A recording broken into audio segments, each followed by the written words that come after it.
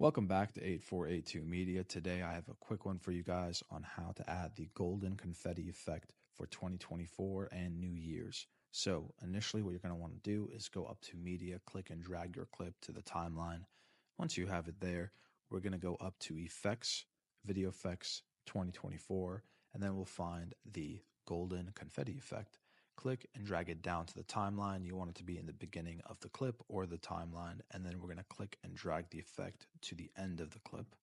And now with it being selected, we can go up to the special effects tab and we can mess with the filter, the noise, the size, and the speed, and also add keyframes if we'd like. So let's take a look.